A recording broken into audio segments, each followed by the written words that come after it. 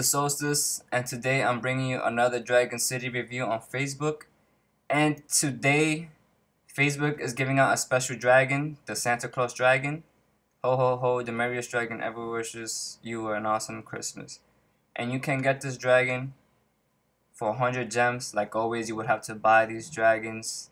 You can never obtain them any other way, which sucks. You're just trying to rob people's money.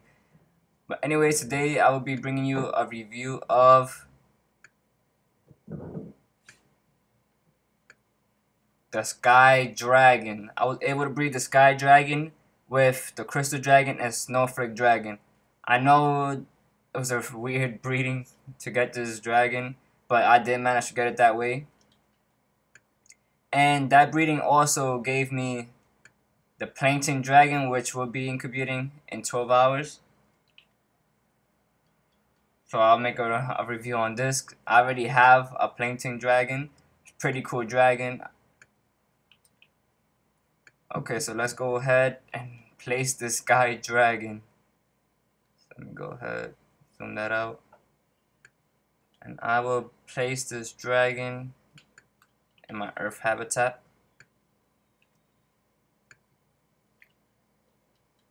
This dragon is as mysterious as it gets. It's a whisper in the air, a light breeze on your cheek on a September day, the slightest shadow disappearing before your eyes. Catch it if you can. It's a cute dragon. I always wanted it. I just never knew the breeding guide for it.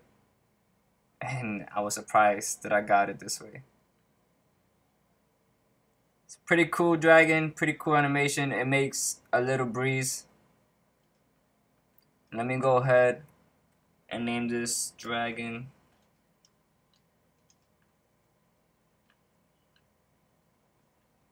Let me name him Swift.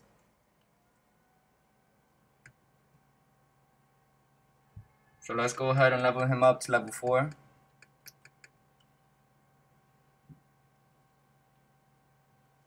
This dragon looks awesome. It looks more like a griffin than a sky dragon. I mean, you could say it's a bird and a dragon at the same time. And it creates a whirlwind around him.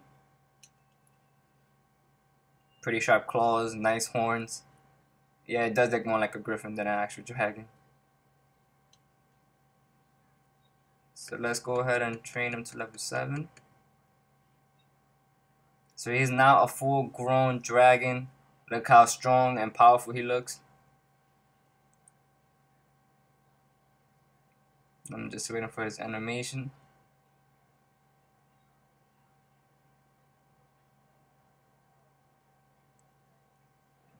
And he creates an even powerful whirlwind with his strong wings. This is an amazing dragon. Like I said, it's the first time I ever got one. So let's go ahead and train him to level 15 to test out his skills.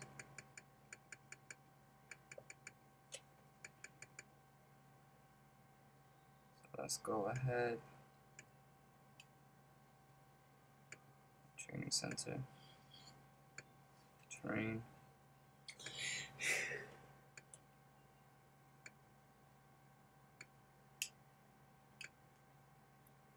And let's see if I find him.